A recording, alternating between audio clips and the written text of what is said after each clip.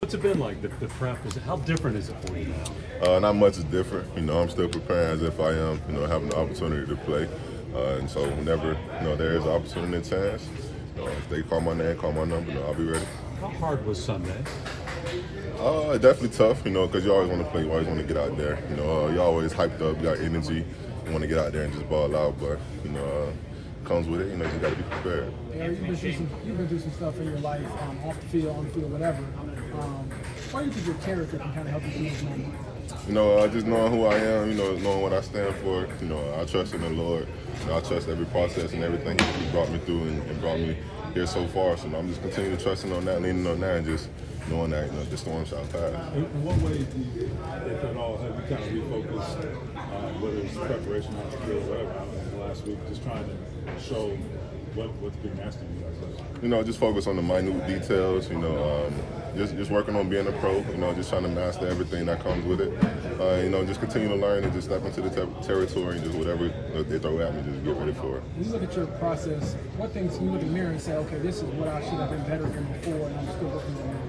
I'm not necessarily sure which one thing in general it is, but all aspects and just becoming a pro.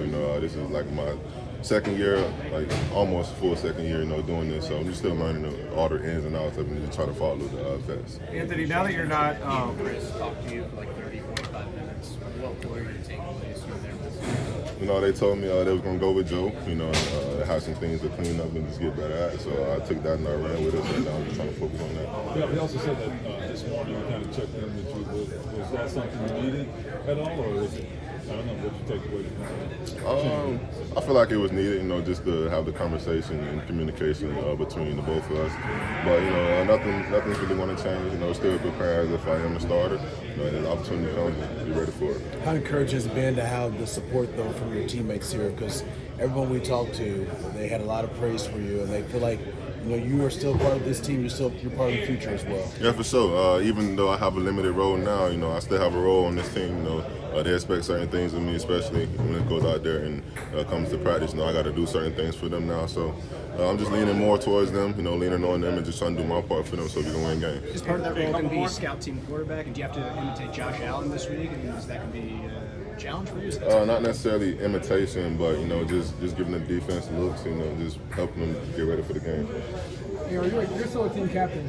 What does that look like, and I guess how do you embrace that when you don't get personally maybe what you want?